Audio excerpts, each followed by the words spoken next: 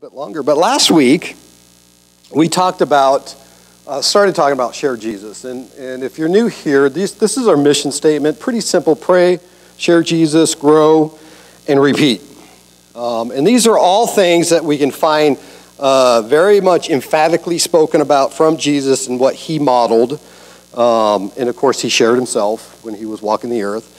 And so we base those things on that. And so we started back in December, the last Sunday of December, talking about Ezekiel in a passage of scripture there talking about the water flowing out of the temple and out into the culture and so on and so forth. So we've been breaking that down, but in the process of breaking that down, we're jumping into these things because it fits really well on what happened when the river or the Spirit of God began to go into the culture. It changed the culture. Can I hear an amen? And so we started last week talking about sharing Jesus, and I started with the first of four statements that Jesus gave to the church from the time he was resurrected to the time he ascended. He gave four very specific statements to the church that we could say these are mission statements that he gave us. And the first one that we went through last week was the mission of we've been sent. Everybody say we've been sent. Okay? And so the scripture I used to platform off that came from John chapter 20, verse 19 through 21. It says this: that Sunday evening the disciples were meeting behind locked doors because they were afraid of the Jewish leaders. Suddenly, Jesus was standing there among them. "Peace be with you," he said. As he spoke, he showed them the wounds in his hands and in his side. They were filled with joy when they saw the Lord. Again, he said, "Peace be with you. As the Father has sent me, so I am sending you." Amen. And then we looked at a couple examples in Scripture, one being running from being sent.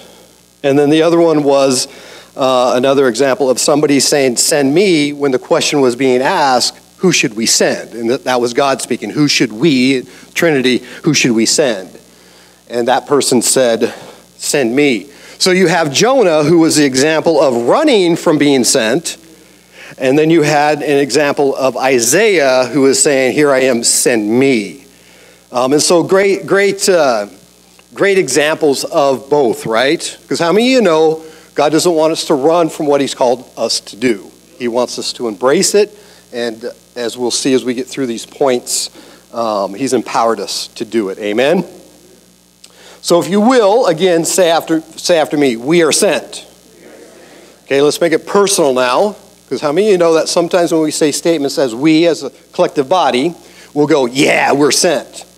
But truthfully, we are sent is an individual thing, even though it's a collective. So repeat after me. I am sent. Thank you for making that I stand out. Okay, let's pray. Father, we come before you right now in the name of Jesus. And Lord, we just pray that you would open my mouth and my heart up based on study and scripture and what we have today. That, Father, we would grab a hold of your heart. And that, Father, that heart would become one with our heart. Father, help us to surrender to your will in our life and what you want to see us do as individuals and your church in the world today, in Jesus' name. So, we've already established we are sent, but who are we sent to? It's a good question, right? I'm sent, but who am I sent to? So, where do we go for that? We go to Scripture. Matthew 28, verse 18 through 20, very familiar Scripture. We call it the Great Commission. And it says this: Jesus came and told his disciples, "I have been given all authority in heaven and on earth. Therefore, go and make disciples of all nations, baptizing them in the name of the Father and of the Son and the Holy Spirit. Teach these new disciples to obey all the commands I have given you, and be sure of this: I am with you always, even to the end of the age." So interesting there's a promise that God will be with us always to the end of the age. And the end of the age there is when God wraps up what we call earth, right? What we call life here on earth.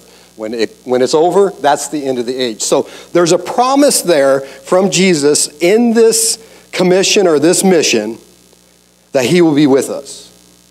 And that's important for us to know, because as we move on in these missions, we got to understand through and through that God is with us. He didn't set us up and go, you're on your own, right? But sometimes we feel that way, that we're on our own. But we're not on our own. because he is with us. And so let's look at this. First thing I want to look at is, he says this, all authority is given to me, right? That's another thing that's important to know, right?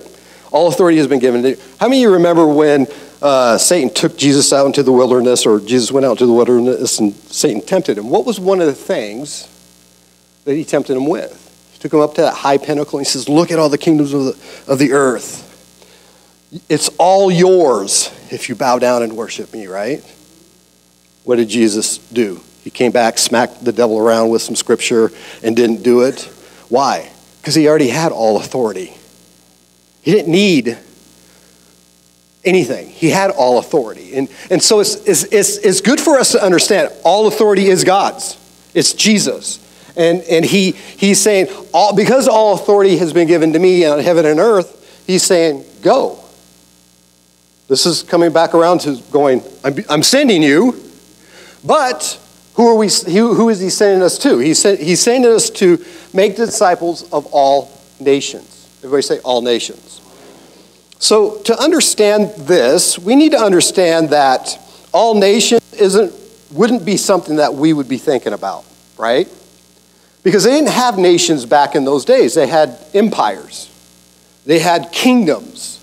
And so when he said that, they knew exactly what he was talking about for us in our world today, because sometimes we look at words today and we decipher or discern the scripture based on our understanding of a word today, but it's not the understanding of the word that they had. Are you following me? So when he said, I'm sending you to all nations, if you look that word nations up, it has nothing to do with countries with boundaries. It has to do, in the Greek, ethnic groups. So in essence, what Jesus was saying is, I'm sending you to all ethnic groups in all the world. And at that time, it wasn't as big as it is today, but the mission's still the same. God has sent his church out to all ethnic groups. So nobody's left out, right? There's not one person that's left out in that call to go or to be sent out to go to make disciples. And so this phrase, make disciple in and of itself, everything is contingent on that. Everything that follows. Like when he says, go and make disciples, baptize them in the name of the Father, Son, and the Holy Spirit. Teach them all things that I've told you to observe, right? All the commands, right? All that is contingent on making disciples. So you following me? There's another thing about making disciples we need to understand. You can't make a disciple if you don't have a convert. Hello? You can't make a disciple, a follower of Jesus, if you don't have somebody repenting. If you don't have somebody turning their life over to Christ, receiving the work of the cross and Jesus in as their Lord and Savior. That's the start. So our going to make disciples is also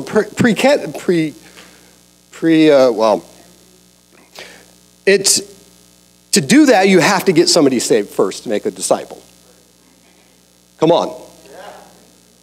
So part of being sent is to get somebody saved or to share Jesus and then make a disciple out of them. Right? How many of you know today that God isn't interested in just a convert? He's not interested in somebody just saying a prayer. Because saying a prayer doesn't actually make you a disciple. It makes you somebody who says a prayer. Here's the nuts and bolts of Christianity. God calls us to be made into disciples who are followers of Jesus Christ, who will, listen to me very carefully, who will allow his work of his Holy Spirit to change us to the point where we're now doing life the way he did life. And I'm not talking about eating manna. I'm not talking about eating whatever. I'm talking about doing his life the way he lived it. If we want to know what that looks like, all we got to do is look at the Gospels. All we have to do is go read the Gospels, and we see the heart of the Father through Jesus because he did only what the Father wanted him to do. And how many of you would agree that when Jesus walked this earth, he walked in incredible love, compassion, and mercy, and grace? And we're called, listen, my son is freaking out back there. We're called to model that in this earth today. And as we model that and we do the things that he's commanded us to do, we become his disciples. It's interesting because even in Scripture, Jesus was pronouncing a lot of woes, come on, woes to the Pharisees, right? And one of the woes that he pronounced to them was, woe to you Pharisees who travel land and sea to make one convert, which you make, and this is a real rough paraphrase, but that one convert you've made twice the son of hell before they became your convert. What was he saying there? He was saying it because the rules of the Pharisees were law, right? It was all about law and living by a law. God wasn't interested in the living by the law. He was interested in a relationship that would change us and not dedicated or I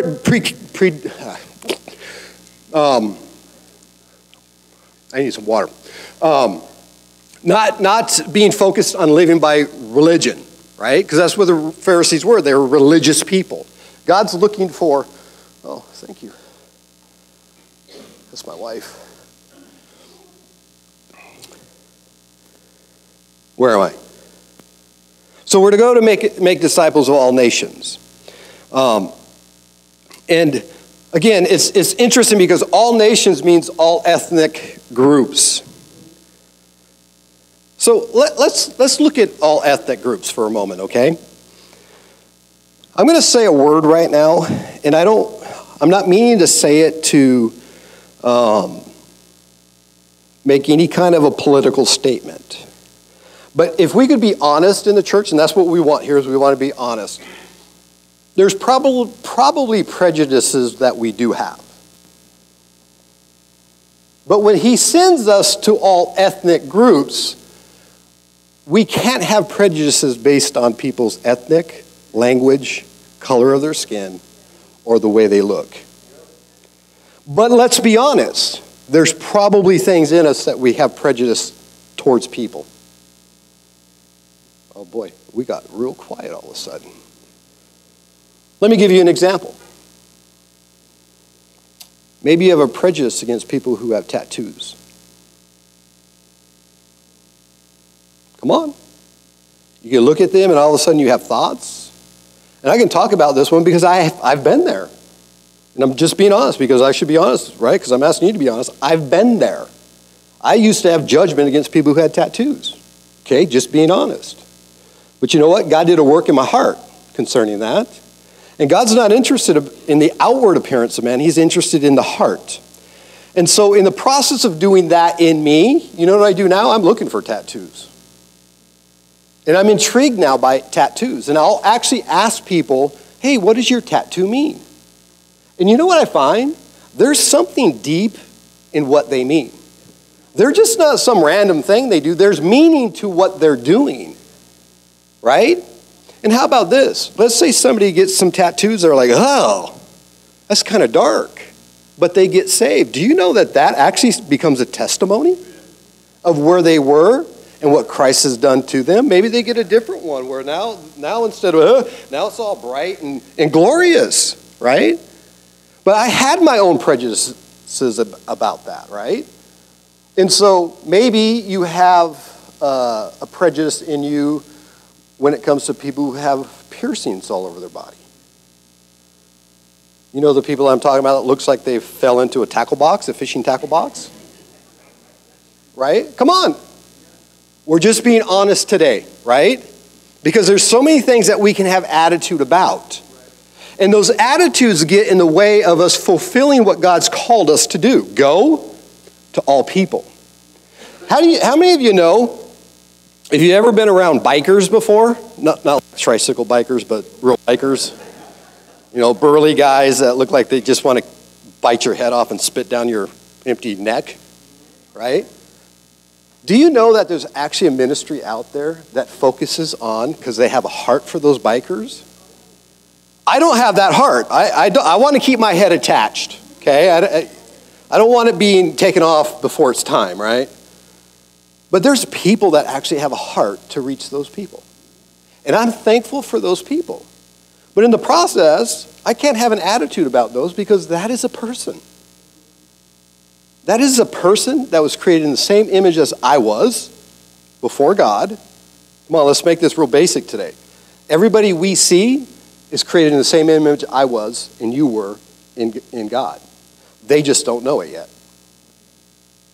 But we have these prejudices that we go, well, you're not worthy. How about the homeless in the area? We've talked about this for a few years now, but it brings it up again. What about the homeless in the area? Do we think we're better than them? And because of that, we treat them poorly? Or because of that, we don't love on them? I wonder if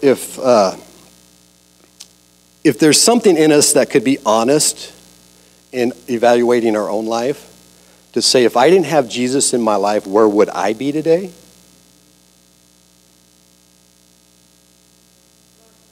Because everything's based on what we know in Christ, right? But where would we be if we were to honestly think, if you came to Christ later on in life, based on where you were at that point, if Christ never came in, where would you be? I think that's a very good question to ask. Because if we could be honest with that, maybe we might have a little bit more love, compassion for people that don't fit in our mold. Because we all have a mold, right? We hang out with certain people. We don't want to associate with other people. Come on, am I speaking to anybody today? We're talking about prejudices and how they get in the way of the mission that God's given us to go and make disciples.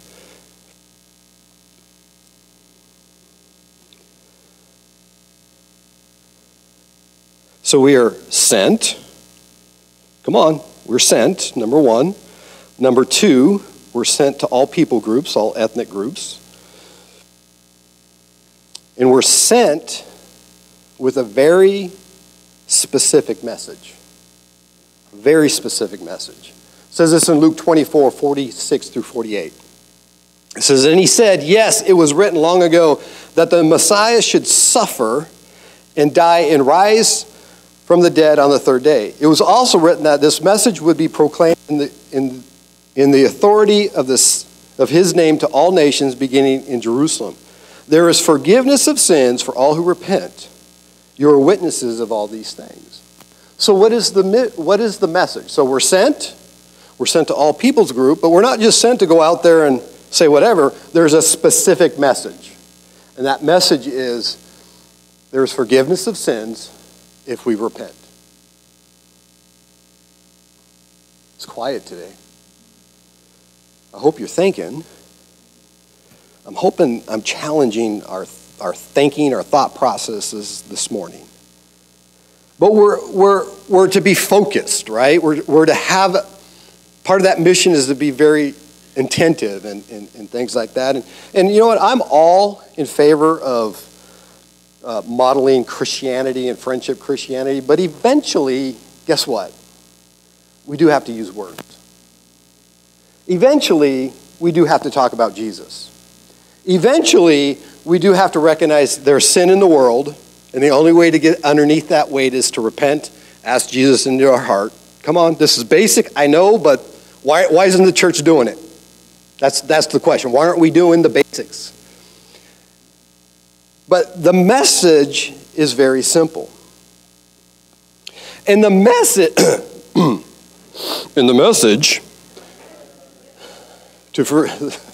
there's forgiveness of sins for all who repent, is central to everything.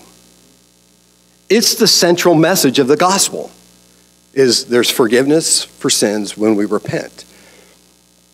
We see when Peter on the day of Pentecost and the Holy Spirit came, we see a boldness that came over him. And what was the message he preached that 3,000 people got saved? Repent, for there's forgiveness of sins. That was the message. And their hearts were ripped apart as they saw their wretchedness. Now, I'm not asking you to be Peter. I'm asking you to be you. But eventually, we got to start talking about Jesus and what Jesus has done. We got to start sharing our life. We got to be part of that because it's very specific in what we're supposed to be doing. And can I ask your permission today? Can I ask your permission to let me be me? Because I want to say this. There's a lot of stuff in the church that are good, but it doesn't actually line up with the mission that God has given. We've lost the central focus of the gospel. We've lost the central focus of forgiveness of sins when we repent. We've lost it. We're busy doing a whole lot of other stuff in the church. And they're good stuff. Don't get me wrong, they're good stuff. Men's group is a good thing. Men's outings to hockey games are a good thing. Men's going river rafting is a good thing. But in the end, if the central message isn't tied in there, we've missed the boat.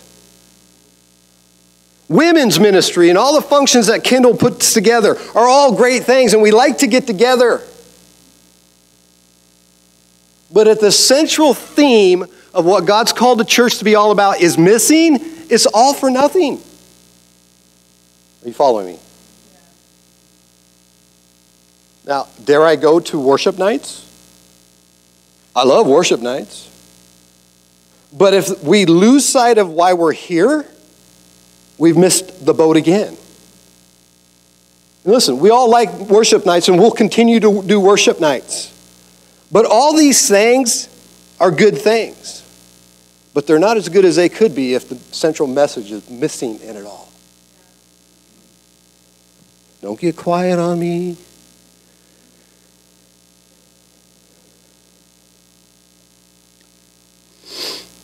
It's easy to get distracted today in the church.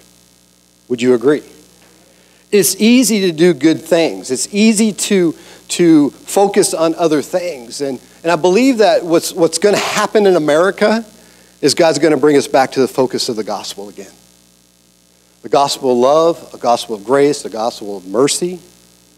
Come on. We live in a time in history of the world that God has given time for you and me, his church, to step in with the gospel. The gospel. The gospel. Dr. Ed Stetzer says this.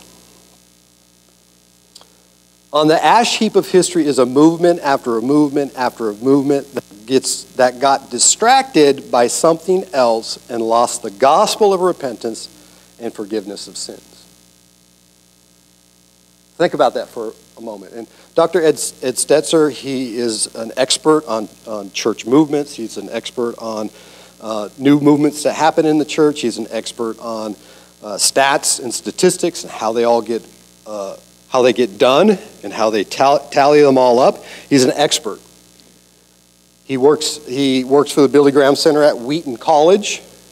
He's planted churches. He's been a missionary. He does a lot of stuff. The guy is a brilliant man.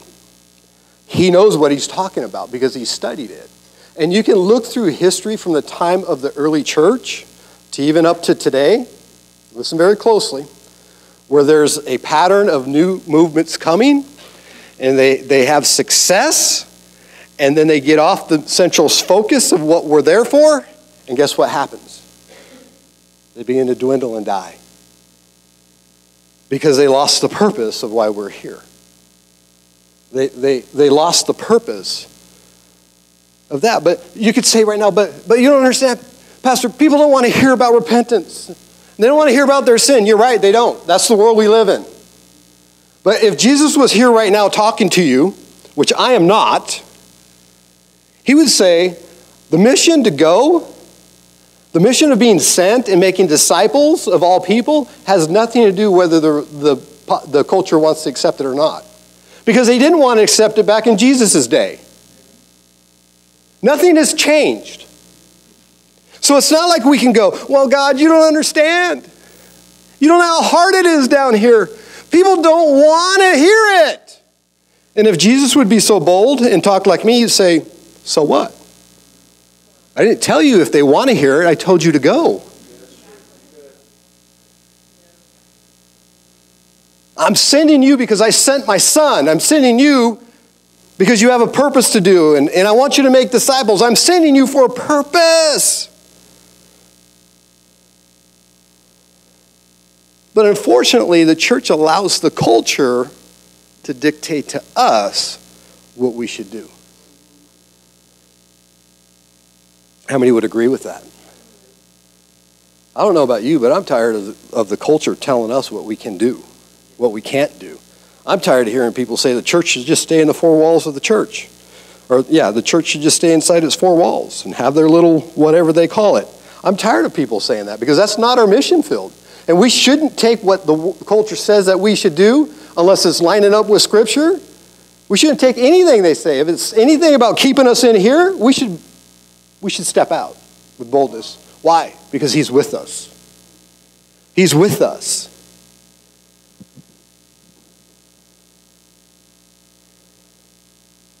Here's the thing. We can look at the culture today, and in all integrity and honesty, we could say it's messed up. And we could say with all integrity and honesty that if we were in the culture today, we would be messed up too. And we could probably say that to some point we're in the church saying we're messed up still. Because there's areas we don't let God have, that God wants desperately to clean and to root out, right? But the culture is lost in its own way of doing things. It's lost in this idea of do whatever feels good to you. The idea of you only live once, right? Remember YOLO when that came out however many years ago it was? You only live once. Do whatever you want. Do whatever feels good. But as the culture embraces that, they're not getting any better. They're just getting deeper into bondage. And we see in our culture today that people are turning to drugs and alcohol to cope with all the hurts of this idea of do whatever feels good. It doesn't bring freedom. It doesn't bring peace. It doesn't bring anything that satisfies. It just leaves us empty and hungry for more stuff that's going to keep us in bondage. And it's all over the culture. And for us to think, well, they don't want us to do it. No. I think the reason they're there is because they're begging without words for the church to step up and get out. I think they're begging for something to happen by the church. But what the church does is it retreats within inside the four walls of the church, and this is what we do. We hunker down. Listen very closely. We hunker down in the safety of our own walls, feeling good about a gospel, feeling good about worship in His presence, but it doesn't change anything really in us. We feel good. And so our Christianity becomes this. You only live once, right? So inside the walls of the church, if this feels good, this is what we need to do. At the expense of known missions of God. Are you following me today? At the expense of what God would have us do. So much the church can become this.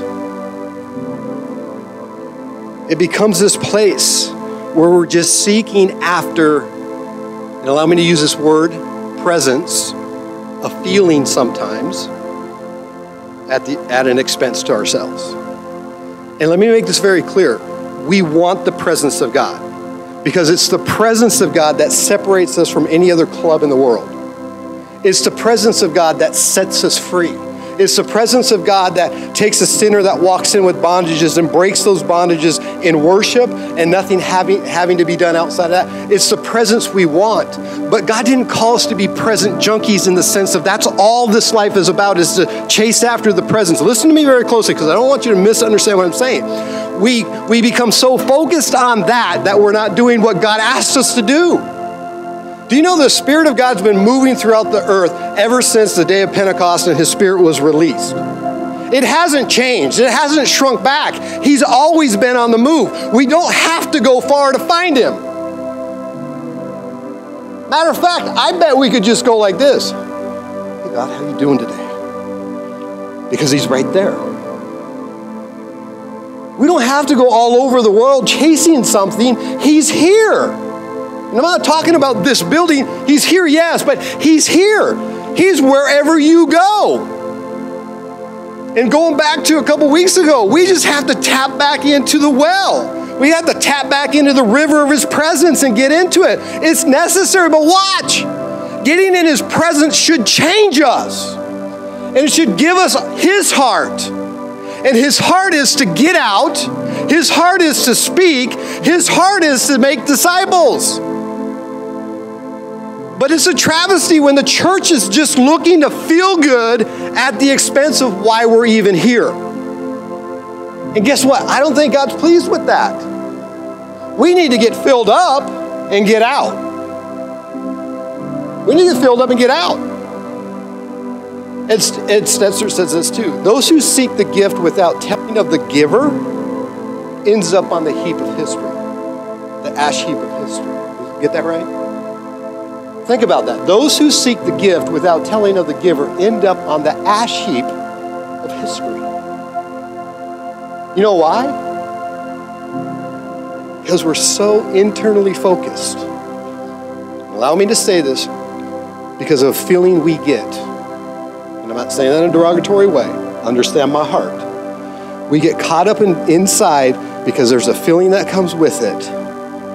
And churches have died all through history when they become internally focused on just His presence and His gifts.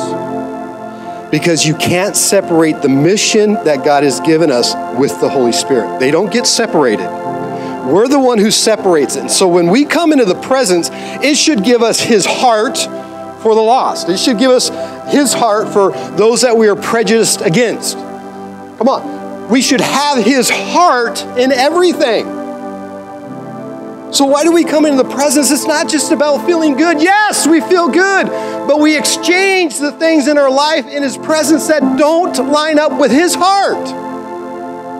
We okay?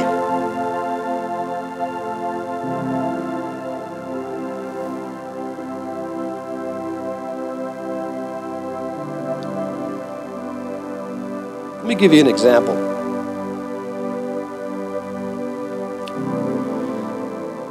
Maybe you don't know this, but Pentecostal Charismatic Movement is the fastest growing movement in the world. And it's been like that for decades. We are a Pentecostal Charismatic church, right? But there's a problem. A lot of our roots to the Pentecostal Charismatic Movement started in Azusa Street, down in California, back in the 1920s. Okay? That's where God was breathing on a place, and it wouldn't be something that you would be expecting. It wasn't a big church. It wasn't like flashy or anything like that. A lot of poor people in that church, but they just had a heart for God. And God poured out on them and brought back the baptism of the Holy Spirit that had gotten lost along the way of church history. And if you don't understand church history, here, I'll give you a snapshot in 2,000 years. Early church started, power of God moving, people engaged with the mission. Man would get involved, man would stifle it, branched off to another place. They'd start all over. In time, man would control it. Something would branch off, all in, all with it. Man would control it. So all through history, we see that happening, right? So you come to Azusa Street, we're in a period of time again where things have been stifled, right? And now God pours Himself out with the baptism of the Holy Spirit, fresh and new on this little church. And culture thought they were whacked. Come on, they thought they were whacked. But you know what? They were passionate about what God was doing in their life. They were passionate, and they went outside the walls of the church because they came into a fresh encounter with God. They got outside the walls of the church and began to share with everybody.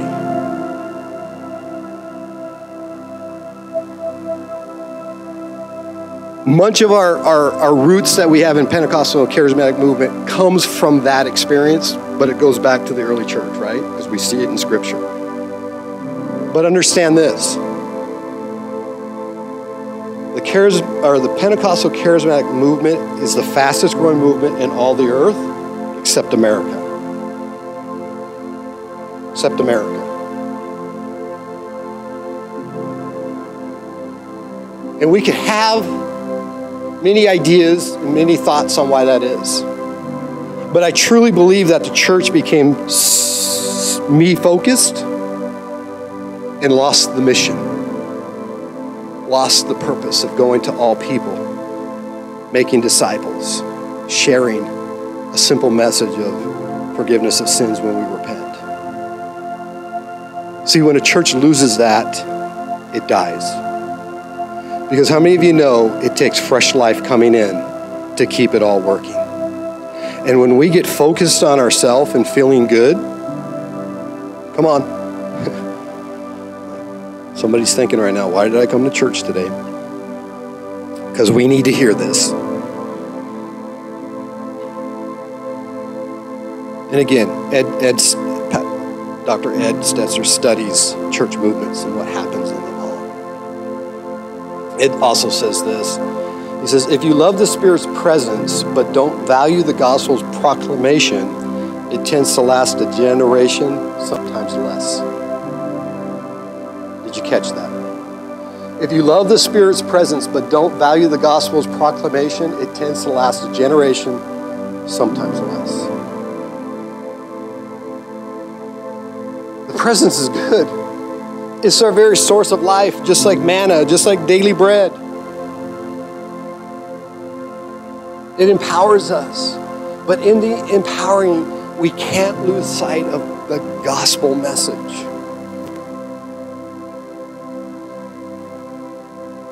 You know, we love to come to church and we love to encourage and exhort one another and say good things, right?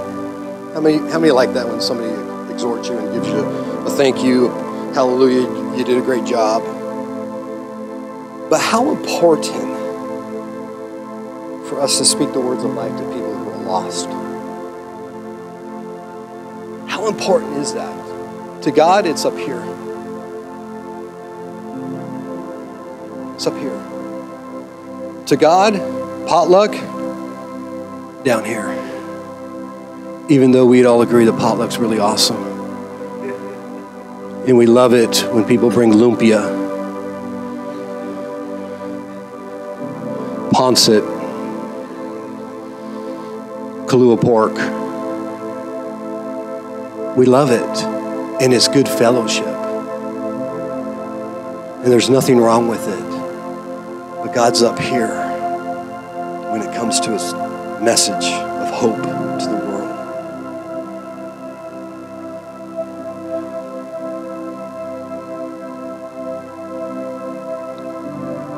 So we're going to close there today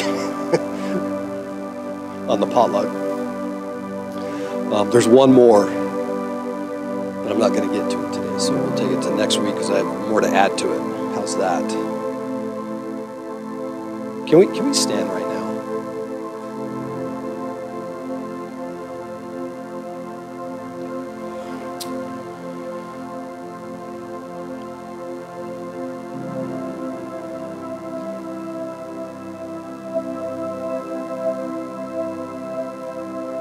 You know, we have one more week left in our prayer and fasting.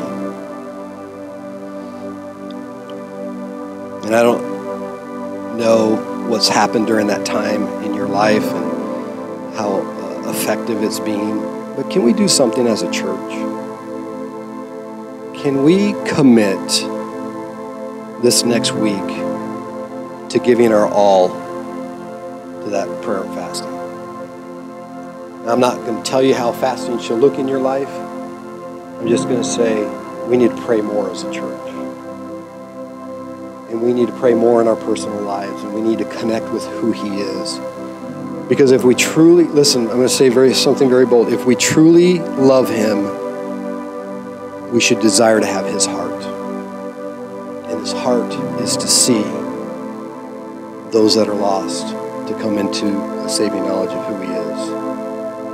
Can we commit this week of praying every single day for ourselves and for this body, that we would come to a place of being all sold out to the mission of prayer?